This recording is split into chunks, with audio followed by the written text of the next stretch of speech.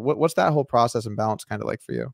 Yeah, I think that's really like the $1,000,000 question for a high stakes live poker player, honestly. Like, there's no easy answers. It's just like an outrageously sort of challenging, obstacle. When it comes to sleep and things like that, like my mindset is just always when I hop into a poker session, like I assume I'm going to need to be playing for the next 48 hours. And anything less than that is just like bonus, that's the mindset. Like, it doesn't matter what's happening. It doesn't matter. It doesn't matter like how poorly I'm playing or feeling or running or whatever. Like, I'm in it until no one like wants to play poker anymore. And so you can still see some of these like tendencies that I've had my whole life from like a competitive standpoint. But once it does end, like I immediately transition sort of back into a lot of the other things we've talked about. Like, okay, what choices can I make that are best for my life? When I get just punched in the face with the deck in a session and it's 1 a.m, like, I'll usually literally ask myself, like when I get in the car, I go, all right, what do you want to do? You want to go to In-N-Out right now and then lie in bed tomorrow feeling sorry for yourself? Or do you want to like make choices that are good for you? Like the healing process begins now. And it's weird, like, even if like a session as it relates to a fraction of my net worth is completely inconsequential, the dollar amount like still matters, like, because you still like live on earth, so like if I lose like $250,000 in a session, like I still might, and maybe this is a good thing, like very aware of like how much money that is, and so it really fucking hurts, and so there's just so much work I do, particularly the morning of the next day after really long sessions and particularly really tough long sessions. I usually try to not like make decisions that are too self-destructive the rest of that night. And I just give myself the space to say, you're in a lot of pain right now. And that's okay. Like, it's okay to be in a lot of pain, sometimes for work reasons or for no reason at all. And then I just like gently ask myself, like, to try to be ready to have a good day the next day, and just, I don't know if you're kind of getting the sense, but I'm just like a lot more gentle with myself than I used to be. And I think that's just related to a lot of other things we're talking about, where before I was like, you have to be the best poker player you can possibly be and anything else is unacceptable. And now it's more just like, let's try to play well. It's like, it's just a very different sort of gentle mindset where I'm able to just, in all areas of my life, but especially poker, just like pat myself on the back. On a really bad session, I can say to myself, did you do all the things you needed to do for your morning ritual this morning? Did you stay in emotional control during the session? Did you try your best? Did you not quit? Like, even if I just did those things, even if my decision-making on that day was just piss poor, I can sort of fall back on that and still pat myself on the back for those wins. I realized I kind of got to a point where I didn't want to be there playing as much anymore. And for some reason around that period of time, losing started to hurt way more. And even to today, when I lose amounts, and the money can be completely inconsequential. It can be a very small amount of money relative to, my net worth or whatever it is. But even small hits, when I lose, I feel the pain of them in a way that I didn't feel when I was younger. And when I was younger, it was so much more important as a fraction of my net worth. I took real hits. This was a serious hit, sent me packing down in stakes, and I had to work my way out of it. And now if I feel sometimes, even if I lose 10K on a river where I feel I did something, maybe I made a mistake or someone made a bad decision, and then I just feel emotionally upset that I lost, because I think somewhere along the way, I think I personally just became a little bit too entitled with feeling I should win all the time. I'm good, I should always win. You don't get to always win. Sometimes you lose. And I know these things in my head, but it doesn't change how my heart feels when I feel that way. You can't really control those things. And I think trying to have a mindset where you can accept the way that you feel as, being part of who you are, and that it's okay for that to be the case, I think is a great way to approach things. So I really like your mindset there. Yeah. And I think it's cool sort of that we both, both of us aren't afraid to analyze or overanalyze things in our lives, and so we've both sort of, done the calculus on this and come to very different conclusions. I think that is like intellectually, quite fascinating. And, I guess just to add one more point to what you're talking about, I use that as a tool too. after a really bad session or maybe several bad sessions in a row, like, you know, I'll talk to myself, or when I'm being less weird, I'll talk to Jen and just say, I don't have to play. Like, you know, I never need to play poker again. Like, I could be done with this. Like, and just reminding myself that I have that option, that there's no like obligation on any level to ever play again, also kind of helps me. And I go, oh no, like I want to play, you know, I choose to play. And again, obviously sort of a different mindset that you had. And I'm sure you're going to probably have many of your viewers who probably can relate to one or both of those sort of thought processes. Garrett and I played two hands that are a bit different, but very eerily similar. And I was sent this image after these hands. I'm going to bring them up here so that the chat can see. So this is an image where oh no, why is my face so goofy looking? Fuck. I'll tell my editor he's getting a pay cut. So this is Garrett with 10-7 on 9-8 deuce jack 5. I believe the turn action actually got 3 bets, so there was a lot of money that went on the turn.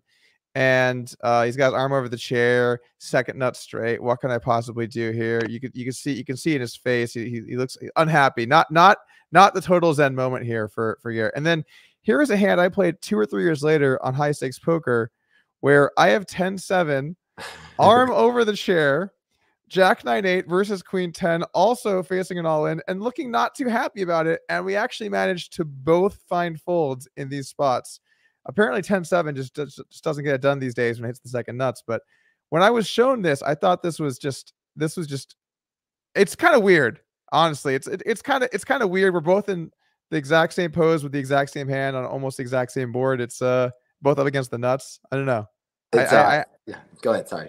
Oh no, go for it. I was gonna say, yeah, it's just too pure. You know, when you first sent me this, like I was like, that shit's got to be fake. You know, so but it's funny you bring this up now, because I think it's really to our point before. Like, I think we're a lot more similar than the public probably would think, in terms of, you know, we both just like want to play well, you know, and so there's, you know, you're not going to fold that hand if Negreanu's your opponent. You know, Negreanu's obviously not going to take the line he did in that hand. Yeah, it's a moot point, right? Because yeah, if I was playing someone that would play balanced, I would probably not fold. But even then, you probably should fold, because there are no hands that can jam. There's no hands that can do this. So exactly.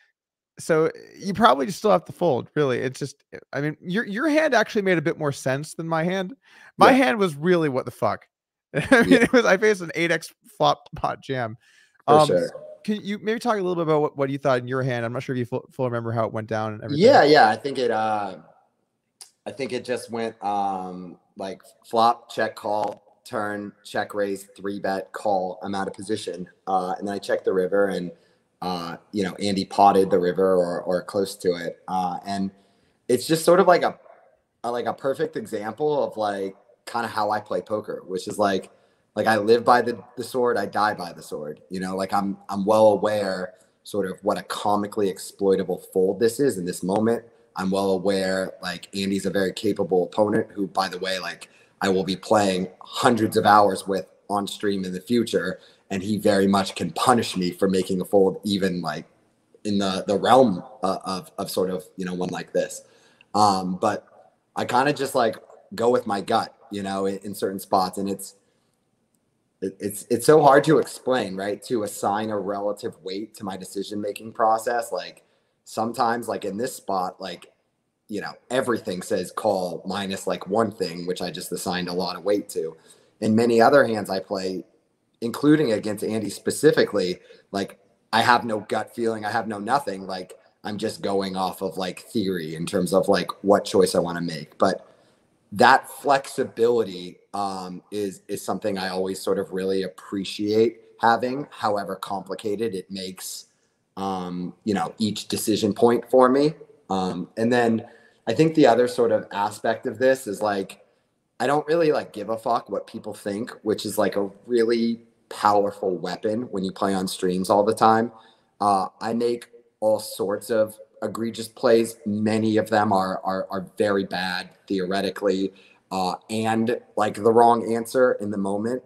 And I have sort of the self-confidence in my poker game, which takes years, decades to acquire, but I'm very fortunate to have it, to just be like, well, I'm just going to do this. And, this might be super fucking wrong, like whatever.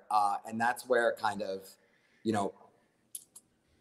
I guess how I would describe like white magic sort of plays a role for me. I just don't really care. And I think it's one thing to like fold a river, but I think it best applies like when you just go all in for many, many big blinds. I think that one is particularly scary, particularly hard for the human mind to wrap their head around. Irrelevant of what one's win rate is, like if you just bluff off like 1,000 bigs in a hand, which like I've done a couple times, like in the last couple of weeks, that shit fucking hurts. And you have to be you have to be strong enough to like deal with the pain of that, like, after the session ends. And, I want to bring you back into this because I just loved watching you play poker versus Negreanu. I just fucking loved it. And like, even though our backgrounds are so different, like we are just the exact same, where we just go, and maybe for different reasons, right? But we both go, all right, well, it's time to fucking ship 500 bigs in here with nothing. Let's fucking go, And that's like, I don't know. I would watch you play and I would feel like this is probably the way you thought about it, because it's the way I think about it, where I just go, this is what separates me. Like my ability to do this and give no fucks, and like, we'll just see what happens. And like, I would like to think that very few, even really great players, would just put all of the money in there, like at the frequency you did with nothing in that challenge. And I just adored it. I guess like both as a player, thank you. I appreciate a that. fan of the game, What's the scummiest shit you've ever seen that you're able to share with us here today? Yeah. I don't think I could talk about like any of like the that's cool. The scummiest shit. All right, I can give you this one because this one's personal, right? And I can't give you like the names of the people. Like I don't know. Like I'll give you like the spoiler. Like they told me like if I ever like outed any of them publicly, they were definitely just gonna kill me. So it seems like a bit of like a negative free roll. But I remember a long time ago where like I lose like 150K in this game, where like at that point, like 150 meant like a lot more to me. And it's in a home game, right? And it's just like nuts versus second nuts, like whatever. But like after the hand went down, I just like thought it through and was just like kind of studying their body language and like thinking it all out.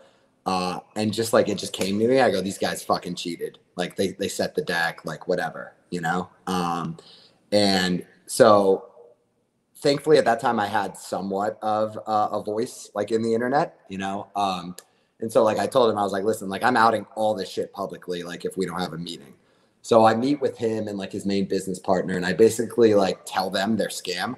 I go, here's what's happening. Like you have this guy and this guy, you and the dealer, like you guys all work together. These are like the fake fish, like donating money. The whole game is like a traveling scam that you guys are running, I'm like, you either pay me my money back or like I'm going public with all this shit. And they were making so much money cheating people that like they decided it was like a worthwhile investment to pay me back like the 150,000 like I had lost in that game. But it was pretty intense and like pretty scary, and like all sorts of death threats from like a couple guys who were very clearly like out of their mind, and that was like one of the first forays I got into like sort of understanding like just how deep the scumminess can go, and also like the value of like $1 to a lot of people, like I kind of never forget like when I loan people money, this or that, which, I've been burned so many times. I try to always avoid like in any situation, like, people kill each other every day over 10 grand. And you said, I always lean towards trying to be too aggressive. And honestly, if I had to tell someone new to poker that's just trying to win and just some basic general advice, I would say lean towards being uncomfortably aggressive, because a good poker, you're going to make plays that are aggressive and uncomfortable, and you could get stacked. And the innate human emotion is conserve, protect, don't put myself on the line. but you're actually supposed to put yourself on the line quite a bit when you play good poker and no limit hold'em, and you should just be willing to put your foot on the gas if you think you should. Right. Yeah. I want to like tie a couple things you've said together when you first started talking about sort of how solvers changed the game, as well as like what you were just talking about. I think that that's something that's often missed amongst like all but elite players in terms of the way I play. Like people think like I play like a nut job. Like, nah, I don't have shit on the solvers, you know, like they go so much harder than like even I do, certainly like in a variety of spots. And so I kind of want to give a few thoughts on solvers, but certainly in the beginning, like I felt the way you did, where there was all this like cool shit like I came up with like how to do over the course of my poker career, you know, before solvers. And it just sucks because I feel like, you know, like less studied, like people maybe less capable of original thought, like whatever, like if they just worked hard, they learned how to do that shit, you know, just like all sorts of like kind of like unorthodox lines that like absolutely have to be part of your arsenal if you're trying to like optimize your play. And like they just never even considered like, oh shit, like I should take this line, you know, sometimes. Do you have any hands that you can recall that you've played on stream where people really owned you? Because I feel every Garrett hand I see, it's you're just destroying someone's life. And then where are the hands? There's got to be some of the other hands, right? Yeah, so there is. I would say there's a lot of them. But yeah, a lot of them, like a lot of my like getting owned hands like come from like people taking a line I didn't think they were likely to take. And then me just like putting the chips in and them calling me down. Like there was one hand against Andy. I remember we had like a 4-bet pot where he had aces and I think I had ace queen of clubs. And like he checked the flop in a spot where I really didn't expect him to. And so I just put the rest of the money in on the turn and river. And he called me. So that happens quite a lot. But there was a period kind of early on when I was playing on Live at the Bike where like people just ran like sick bluffs against me like several weeks in a row as part of like, I think it was like a $500,000 or $1 million downswing I went on. One of them, you know, was that one hand with Art where he had ace king versus my kings.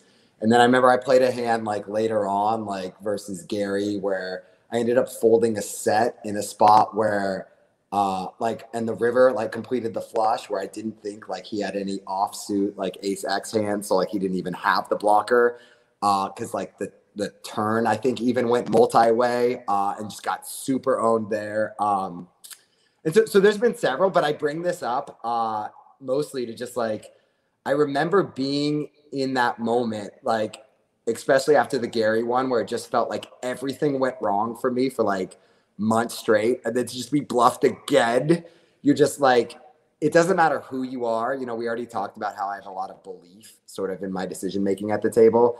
I remember I like went home that day and I'm just like, I think this is it, man. Like, I don't think you got it anymore. Like, how many fucking times are you going to get bitch slapped by like good players in a row, you know?